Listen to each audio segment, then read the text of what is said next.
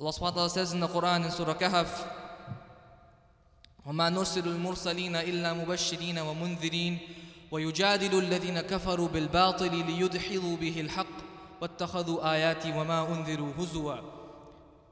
The gist of it, I'm going to just comment on a part of the ayah, is the people who have disbelieved, Allah says, وَيُجَادِلُ الَّذِينَ كَفَرُوا بِالْبَاطِلِ.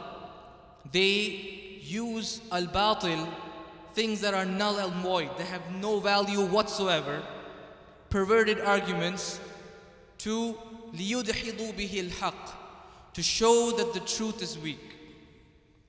This is something this is a historical phenomena that Allah subhanahu wa ta'ala describes in Surah Kahf. He describes this phenomena as well in Surah Ghafir, in which He says, وَهَمَّتْ كُلُّ أُمَّةٍ بِرَسُولِهِمْ لِيَأْخُذُوهُ. Every nation tried to plot and plan against their messenger. وَجَادَلُوا بِالْبَاطِلِ. And they used false arguments, false ways of arguing, arguments that had no basis in the truth, perversions of the truth.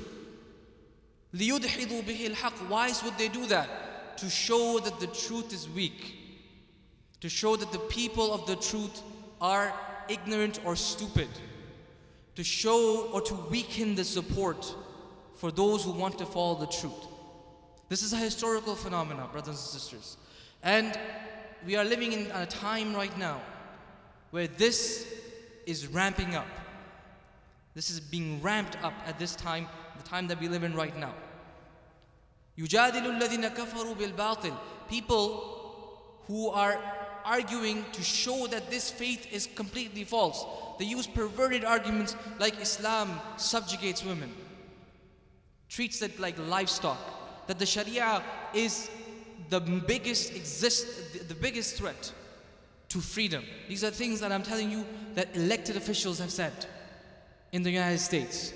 Not just some Joe Schmo on the street. Elected officials, people who receive votes, who make laws in the United States, have said these statements. So, يُجَادِلُ الَّذِينَ كَفَرُوا بِالْبَاطِلِ. This is something that is done to create this environment of fear, so that the people who are following the truth stop following it, or their desire or their strength by which they follow the truth reduces. يُدْحِضُوا بِهِ الْحَقِّ. And this is something that we find being ramped up right now. I'll give you examples. You must have seen that there's actually think tanks who do this, funded by people, private donors. You can go read a report called Fear Inc., Fear Incorporated. It's a report that outlines these think tanks and the donors that feed this think tank. That basically it's driving this industry. The recent tragedy happened in France, the people who came on the news, the analysts that came on media, the way they portrayed Islam, the way they portrayed this action of people who don't represent us. You must have heard of the no-go zones, the ridiculous fabrication of the media. All of this is done for a reason. It's done so that we who are taking this faith seriously start to distance ourselves from our faith a little bit. Start to doubt the tenets of that faith. If it's said enough times, we'll start to believe in it. If it's said enough times that the Sharia subjugates women, we might start to believe that actually does. And what it does even worse, it leads others who are not Muslims into violent Islamophobia, which is what I want to talk about today. The consequence of this fear-mongering, this bigotry, this time that we're living in times of bigotry, is not only do the Muslims feel that they need to detach themselves from Islam a little bit, put a separation between themselves and this faith, but also there are people who listen to this on the news and they see us as the enemy. They see Islam as the enemy. They see us as everything that's wrong with the world. And that causes them to do acts that are absolutely deplorable. You must have heard of what happened on Wednesday. The brother, Brother Dia, his wife, and her sister, all three of them murdered in cold blood Cold blood, execution style murder. It was no parking dispute, or maybe it was a part of the problem. But you don't go and shoot somebody in the head when you have a parking dispute. Murdered in cold blood. Just a little closer to home, Fort Mac. There's a brother who moved from Ottawa, Muslim brother who moved from Ottawa to Fort Mac, was recently shot in his home.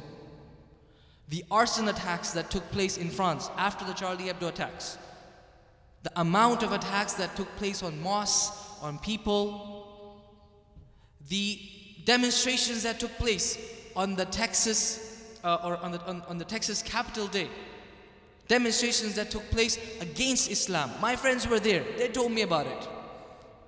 The kind of things that were said to them was unbelievable. This violent Islamophobia, brothers and sisters, we're living in a time of violent Islamophobia. In our own government here, in our own, locally here, the government is trying to pass these bills, trying to show that they're strong arming, or they're trying to show strength against the terrorists, but they're not. This is all part of this industry that seeks to instill fear and mistrust in the community. And we are living in these times. We can't deny that anymore. In 2005, 2006, when I was in university, when I was in high school, it wasn't like that. Even after 9/11, it wasn't like that. Now it's different. There's so much more mistrust planted. There's an industry that plants mistrust and fear and anxiety in the people, so that they see us and our faith as the enemy. And this is historical as well. Before, if you study recent history, there's always been one other that the West is united against. It was communism not long ago. Before that, it was the First Nations people. There's always been an other that's been sought to be portrayed as the enemy, so that everybody can unite against them. But it's us now. It's us now. So the thing that I want to, and I'm not saying this I'm not bringing this alarmist rhetoric here to scare you, but this is reality, and we need to see it with our eyes. And we need to read the reports that explain this reality. And then we need to also discuss, how do we tackle this situation? How do we live in this environment, in this society? It's being productive members of the society while combating that fear-mongering rhetoric that is put on the media, the image that is put up of us. How do we live productively while countering that? And I want to use our slain brother and the two sisters as an example of that. Our slain brother Dia, who was slain in Chapel Hill, shot in his house, and his wife and her sister. I want to use them, these young men, 23, 21, 19 years old, in dental school. Both of the husband and wife were in dental school. The younger sister, she was studying in university, studying architecture. These were high achieving people. And then they spent a lot of their time contributing to the community. They were just before the brother was executed. He was doing a free workshop, or giving out free supplies to the homeless in North Carolina, and gathering money for dental supplies for the refugees in Turkey, the Syrian refugees in Turkey. These two things, community support, working for the community here and community abroad, while educating ourselves, while rising above this narrative. These two are the cornerstones of how we need to act. I want to demonstrate this also from an ayah of the Qur'an, in which Allah says, وَدَّ كَثِيرٌ مِّنْ أَهْلِ الْكِتَابِ لَوْ يَرُدُّونَكُم مِّن بَعْدِ إِيمَانِكُمْ كُفَّارًا حَسَدًا مِّنْ عِنْدِ أَنفُسِهِمْ مِّن بَعْدِ مَا تَبَيَّنَ لَهُمُ الْحَقُّ. This is in Surah Baqarah. Surah Baqarah is a Medinan era surah, when the Prophet ﷺ had already left Mecca and established a base in Medina. He had political power, he had influence, ﷺ, when this ayah was revealed. He had an army too, when this ayah was revealed. But when the ayah is revealed, check out what the ayah says. It says, وَدَّ كَثِيرٌ مِّنْ أَهْلِ الْكِتَابِ. Many of the people of the book, they really love, لَوْ يَرُدُّونَكُمْ, if only they could turn you away from your religion. if only they can cause you to detach yourself from your religion. A lot of them just want that to happen. Why is that? حَسَدًا مِنْ عِنْدِ أَنفُسِهِمْ. Out of this envy, مِنْ عِنْدِ أَنفُسِهِمْ, from within themselves. This is a very powerful phrase here. مِنْ عِنْدِ أَنفُسِكَ, or مِنْ عِنْدِ أَنفُسِهِمْ, or مِنْ عِنْدِ نَفْسِكَ, means something that is deeply inside of you. You feel very strongly about it.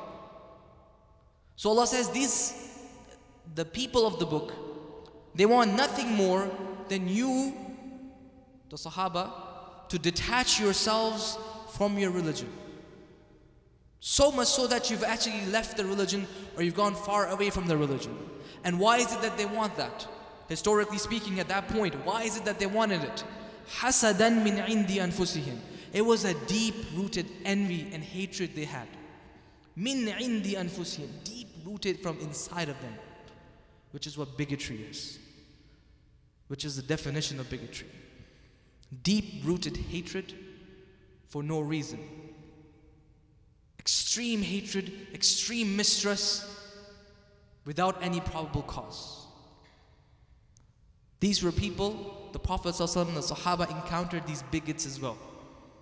Who, because they didn't have the political power and the clout to influence them, all they wanted though in their hearts was that the Sahaba and the Prophet ﷺ distance themselves from the faith that they held so dear. And for no other reason except for this deeply rooted bigotry that they had in their hearts. So what does Allah say to the Prophet ﷺ now? Remember, he has a state, he has an army, he has power, alayhi salatu wasalam, when the ayah is revealed. What does Allah tell him? He says, فَعْفُوا وَاصْفَحُوا حَتَّى يَأْتِيَ اللَّهُ بِأَمْرِهِ إِنَّ اللَّهَ عَلَى كُلِّ شَيْءٍ قَدِيرٌ وَقِيمُوا الصَّلَاةَ وَآتُوا الزَّكَاةَ. 4 things. Both of them, it's pairs actually. 4 things that are revealed in pairs. The first 2 are a pair, and the second 2 are a pair. فَعْفُوا وَاصْفَحُوا. Forgive. وَاصْفَحُوا. Ignore. Forgive and ignore. Forgiveness is you don't take that hatred, that bigotry, and you don't hold it against the person. The scholar says, Ash-Shawkani says, al-afu is that you let go of al-mu'akhadha ala al-dham. There's no mu'akhadha ala al-dham. That action, the consequences of it are ignored. So fa'fu, these people who have intense hatred for you, for no reason except that it's deeply rooted inside of them. What should you do? Fa'fu. Ignore it. Don't hold them accountable to it. Remember, the Prophet ﷺ had the power to do so, but still Allah tells him, fa'fu. Forgive. Don't hold that accountable. Just let it be. Wasfahu. And then ignore them. Turn the other page. Safaha literally means to flip the page. Completely just ignore their actions. Fa'fu wasfahu. Now look at this beautiful thing. Afu is healing for us. The one who is being hated upon, which is us right now, which was the Sahaba back when the ayah was being revealed. The thing that hurts the most is, why are people hating us? Why are people looking at us the way that they are looking at us? I need to do something to fix that. But afu, forgiveness, is the balm that heals that wound.